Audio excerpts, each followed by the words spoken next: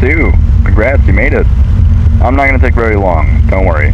The animatronics tend to get a bit more active as the nights progress, but hey, I'm here to talk about the other two on stage, Hank and Flower. So these animatronics are kind of special in a way. They're like a hide-and-seek thing. They're programmed to hide from the kids, and the kids have to find them. They're not allowed to do that during the day now, though, after the incident with the owner. Now they're kept on stage, but at night they're allowed to play freely. Now, they have very specific locations where they hide. If you notice that one of them isn't on the stage, then a warning sign will pop up on the camera where they are.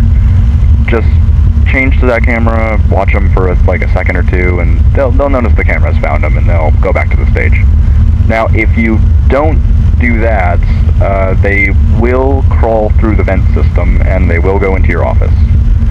If you hear them crawling around in there, just look at the vent with your flashlight, and they'll go away. Just make sure they actually do go back to the stage. Sometimes they'll still hang around in the vents, and you'll have to flash them again. I will recommend you to not let both of them get to the vent.